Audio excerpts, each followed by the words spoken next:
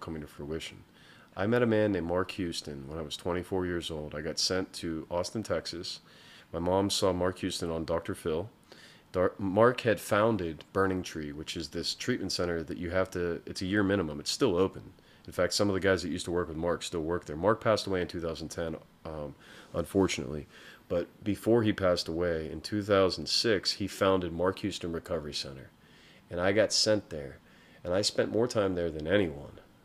I set the record, at least at the time. Maybe somebody broke it after, Okay, but so I you was set the there record. 8 months. Okay. Which is not a long time compared to some guys that get incarcerated. It was a cushy place, but it was run by a former Vietnam vet that believed in waking us up at 6:30 in the morning, and sometimes 5:30, and we did cook crew, we did work before we ate. Like, we had to spend an hour every morning, like, weed whacking, or pulling weeds, or like cleaning the house. And like, he brought discipline and love in a way that was tied into the spirituality based in the 12 steps. But more than anything, he showed us what a man could be.